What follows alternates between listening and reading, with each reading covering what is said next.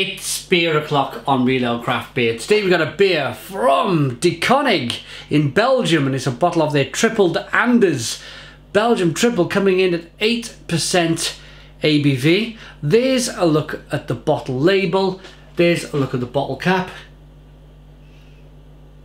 Let's get this beer out into a glass and see what we get.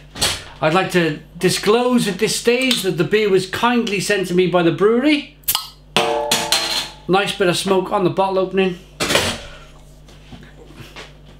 But of course, we give an open, honest beer review, regardless of where the beer comes from. We've got a 3-finger white head.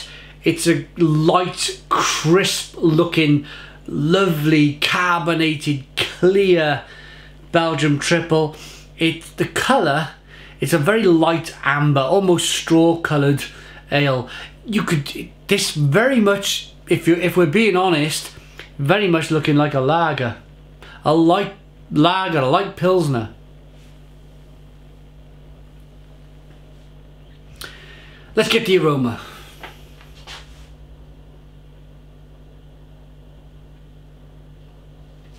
It smells lovely. I've actually been to this brewery. It's in, what do we call it? Antwerp. I think it's Antwerp. Let's have a look. Yeah, they're from Antwerp in Belgium. I've been there.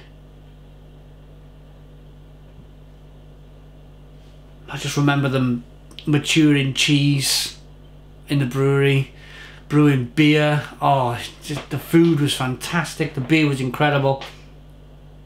I didn't get the chance to try any of the cheese, but it looked just fantastic.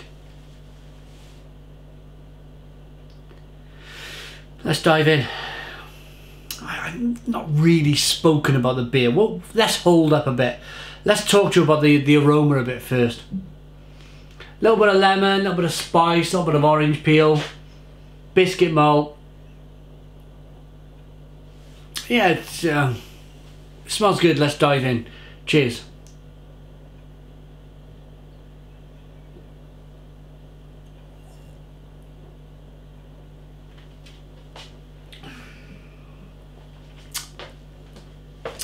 Dry, crisp, refreshing, peppery, spicy, very dry, very dry beer.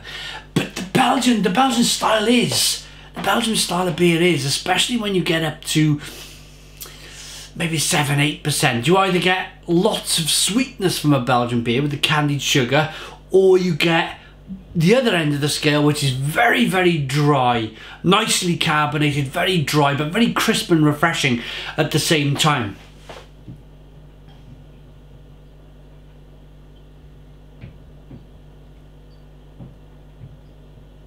I like that, really do.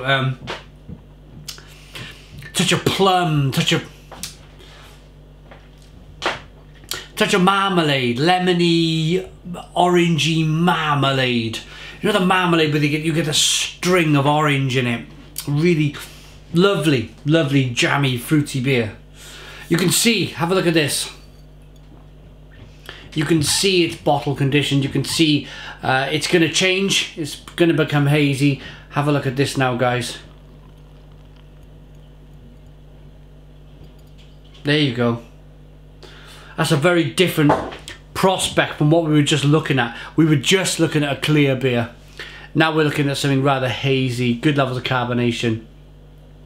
But the beer will taste the same. If you're new to the channel, if you're indeed new to beer, it's the second fermentation process. It's a bottle conditioned beer. It's the natural, decade-old, century. They've been brewing beers like this for hundreds of years, where they put a bit of yeast in each bottle, maybe a touch of sugar if you're that way inclined as a brewer, and the beer then the second fermentation kicks up again, and it naturally carbonates the bottle of beer.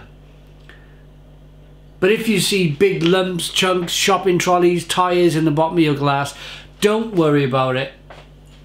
It's all full of vitamin B. It's brewer's yeast.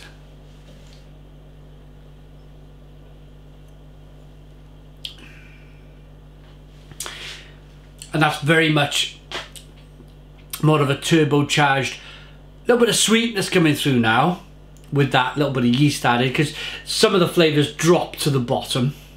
I'm getting more marmalade, orange marmalade in the beer, and a touch of lemon. Let's rate it. Wonderful beer from Brouwerij De Koninck.